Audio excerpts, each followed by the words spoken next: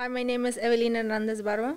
I'm Camila Ibarra Mondragon. And I'm Ashley Viviana Gonzalez Montiel, and welcome to the Mex. So today's episode, we're going to be talking about where our families are from and how we differ, just because we're just different depending on where we're at. Okay, so I'm from Cuernavaca, Morelos. Oh, I'm from Michoacan, from both sides. I'm from Yorapan, Michoacan, and Tepic, Nayarit. Okay, so you're from Michoacan. Both of your parents are from Michoacan. Where exactly from Michoacan are they? Well, actually, they're both from the exact same place. It's in a little rancho near the city, named Tepic, and it's not very populated.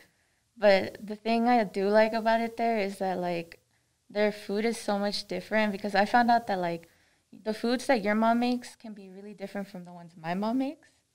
And also the accent's different, so, sometimes I say things and I'm just because they make fun of me because I have I guess it's a southern accent in over here. That's basically what I have.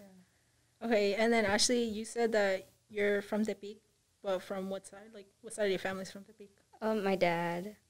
And my mom's from Yorapan, Michoacan. Okay. How's Tepic? Tell us a little about it.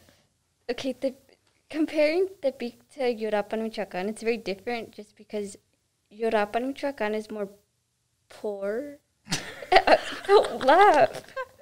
Okay. Anyways, Tepic is more, there's a lot of more people there. And I'm not going to lie, it's prettier.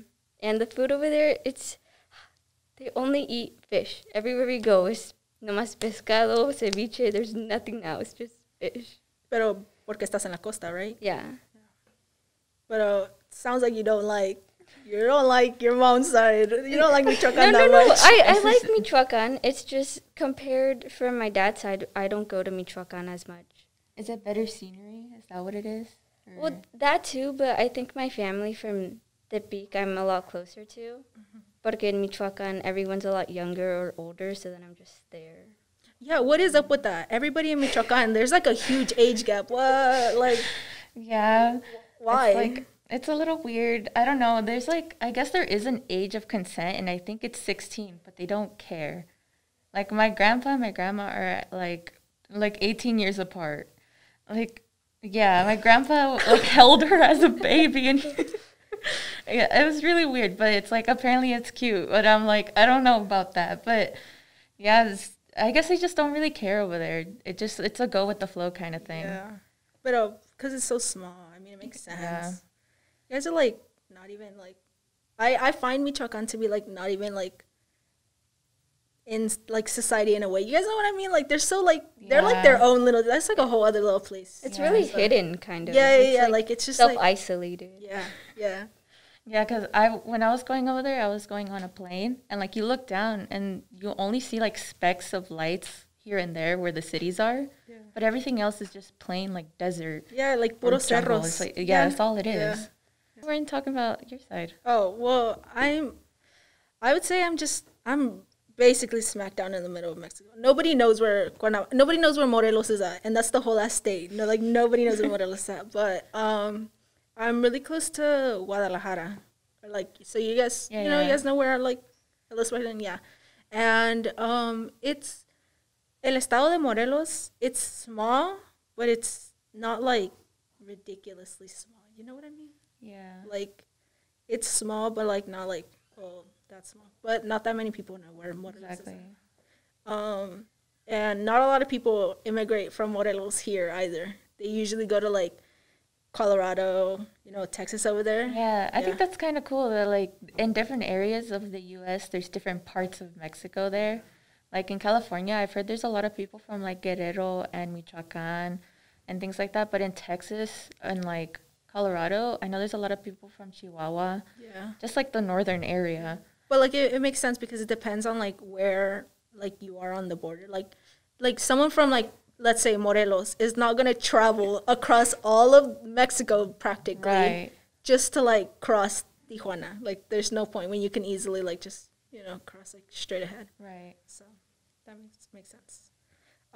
Okay, so now that we got into where we're at and people know exactly somewhere around the region where we're at, let's talk about food wise, because I know our foods are definitely different, like very different. So, we were talking about this the other day at lunch, but I want to start with enchiladas. Yes. Because I found out be out making them real weird. Like. It's not weird. Well, I mean, for me, it was normal. Weird. Okay. I find, like, you were talking about it, and I was just like, whoa, like, you put chicken in there. Yeah. But and you put onions in there. No. What? So it's like a mixture of, like, it's sugar, it's vinegar, and it's onions. You just put it in there, and then it's, like, on top. That's where you put, like, things. But there's no meat involved with it. No. And I know you guys do put meat in it. Ashley's like, whoa, no, hold it. No, I know people put it in their oven. Like, people make enchiladas and they put it in their oven. Yeah, they do. My mom did that one time. Like, not even like a week ago. She did it, and I was like, this is kind of good. Yeah. Okay, how did they make enchiladas at your place? Because you made a face like, no, it's okay. We're from 2 different parts of Michoacan. Well, you guys are from 2 different parts. We're like 5 hours apart, technically. Okay, no. We put it with carne, pero if not that, it's just con queso and like cebolla. But I've never heard of that. Wait, but before we go, I had a question for both of you.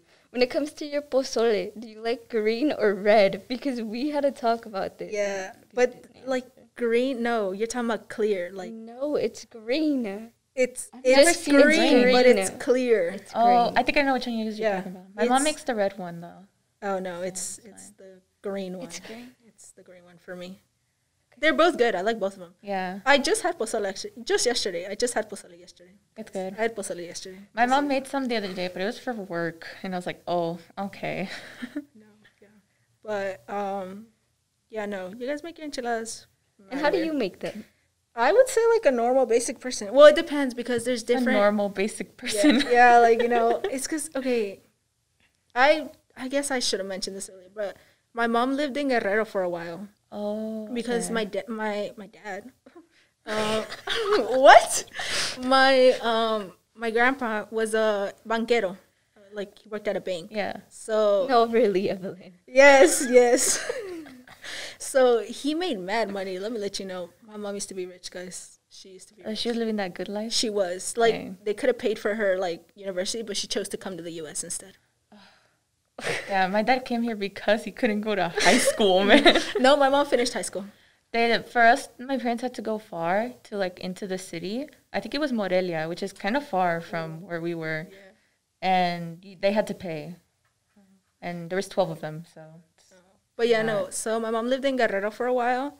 So she kind of like sometimes, like I've been catching her lately too. Like she be putting some of that Guerrero stuff into her food. I'm like, okay. Guerrero style food. Yeah. But like our enchiladas, okay, so we do enchiladas rojas or enchiladas verdes. Or rarely we make enchiladas de mole, but I don't like mole. Yeah, I don't like mole, guys. It's nasty. Mole is gross. If you like mole, stop. No. This is why you're going to fall down the stairs. But yeah, so if my mom makes enchiladas verdes, then it's just the chicken. Well, it's the tortilla. You dip it in that, like, basically chile. It's just chile licuado. And then you put that chicken in there. You roll it up. And then you put crema. Yes. And then you put queso. And then you put lettuce. And then you put, like, after that, you kind of just put whatever you want. After you want to put salsa on top or not. But, yeah. And then if you have rojas, it's practically the same thing. It's just red.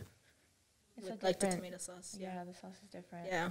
But, and then if they're mole, it's just the nasty-ass, like, mole, like... You know, I just found out that you use chocolate to make that. Oh, my God, woman. I found that out, like, a few months ago, and I was like, excuse me? Yeah. So then you put, for, like, the mole ones, it's like you put, like, the meat, and then you roll it, and then you put the nasty mole sauce on top.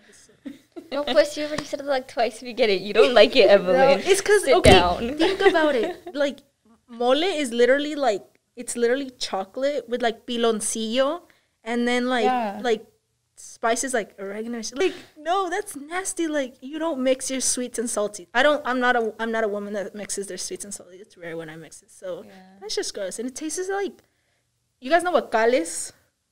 No. You guys know what cal is? No. You guys really don't know?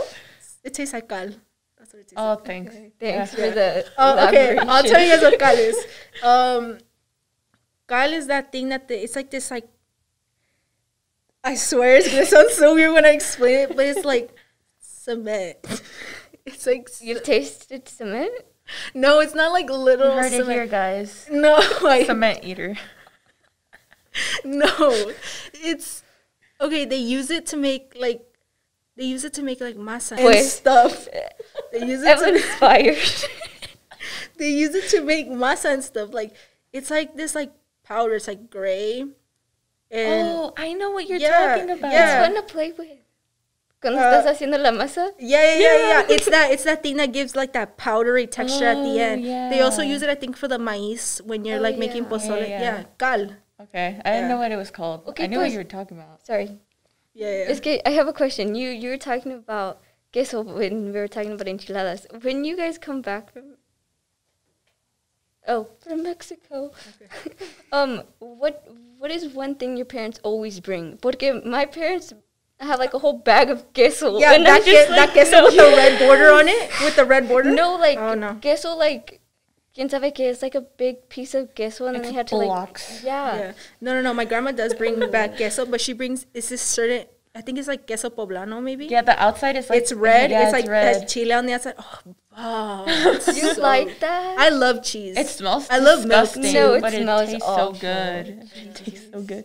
No, my mom doesn't like it with the red on the outside. Yeah. So she gets the normal. My grandma brings like it's just a maleta Yeah. filled with just blocks of cheese, like this big. And I'm like, Mom, why? Yeah. I know it's so weird. Could have But- brought anything else, but they wanted queso. I mean, my tia brings me candy from Mexico. Oh yeah, my grandma brings sometimes. me candy all the time. Good. Like bags though, like Yeah, yeah. that's because they're cheap over there. Like obleas. Oh, I know what you're talking about. Those are good. Yes, I love obleas. Okay. That was it for today's segment. Thank you for watching. Come back to the next one. Bye.